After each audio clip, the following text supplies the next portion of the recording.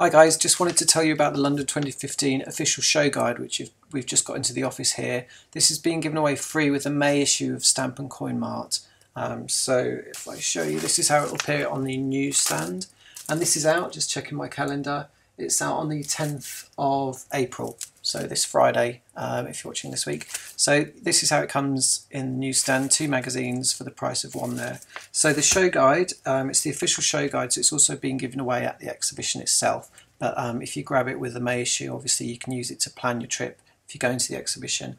Just to explain, the London 2015 exhibition, if you're not aware, takes place between the 13th and the 16th of May at the Business Design Centre in Islington, which is the same venue where Stampex takes place. So it's 4 days, and it's got all kinds of attractions that are really interesting to people interested in stamps and postal history.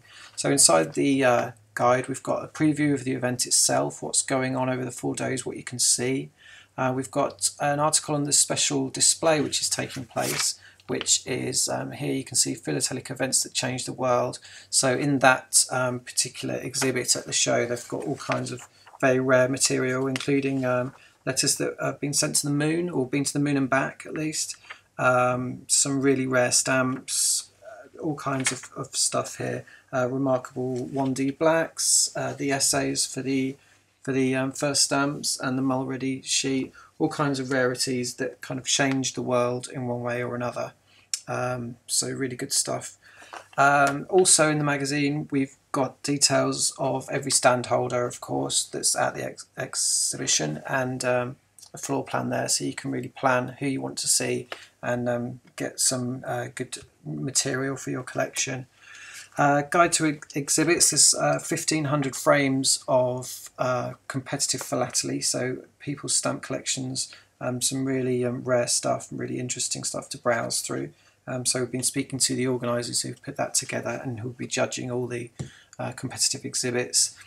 We've also got an article on the penny black from Douglas Muir, the senior curator at the British Postal Museum and Archive, has written that for us, and that coincides with an exhibition they're running at the same time as the show at the Business Design Centre. And another group of features on the British Library, the Sperati forgeries. The Sperati printing press is also going to be at the show, so you can see how this famous forger produced forgeries and tricked a lot of people to thinking they were the real deal. So yeah, and also interviews with the organisers. So really, it's a good read as well as an interesting and useful guide, and it comes free with a May issue of Stamp Coin Mart, which is out on the 10th of April.